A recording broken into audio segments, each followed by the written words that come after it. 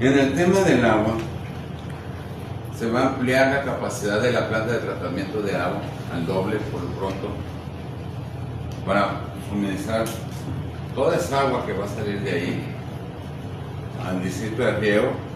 Vamos a construir un acueducto de 2.6 kilómetros hacia el canal margen derecho de las Pilas, como lo conocen ustedes, que pasa por allá por el Civiral, para que se vaya a la zona de irrigación.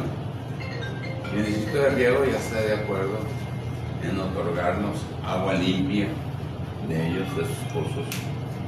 Vamos a conectar, y también con el trabajo que se va a hacer en los pozos, ya de por sí.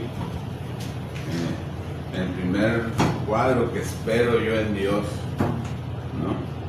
no soy técnico, pero yo estoy pidiendo que por favor el primer cuadro de la ciudad que tenga un servicio de agua sea el lado oriente, ¿no? Y así sucesivamente toda la ciudad, ¿no? Toda la ciudad. Y a la par vamos a ir, ya tenemos el recurso, ya lo gestionamos, ¿no? En la Ciudad de México y aquí en Hermosillo.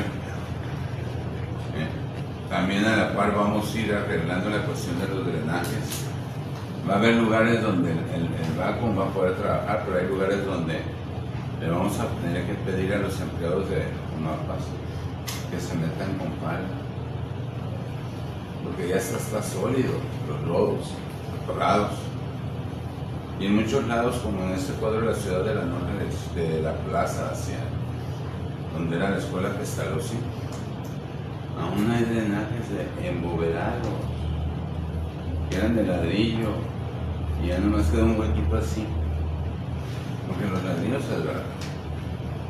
Los drenajes que había de concreto simple se erosionaron, y ya, hazte cuenta que queda el tubo así, pero de lo de arriba no. Entonces hay que abrir, hay que sacar esos tubos y hay que arreglarlos. Ya tenemos el recurso preautorizado, y le llamo preautorizado porque se necesita la firma protocolizada para poder empezar a que nos giren, ¿no? Luego también está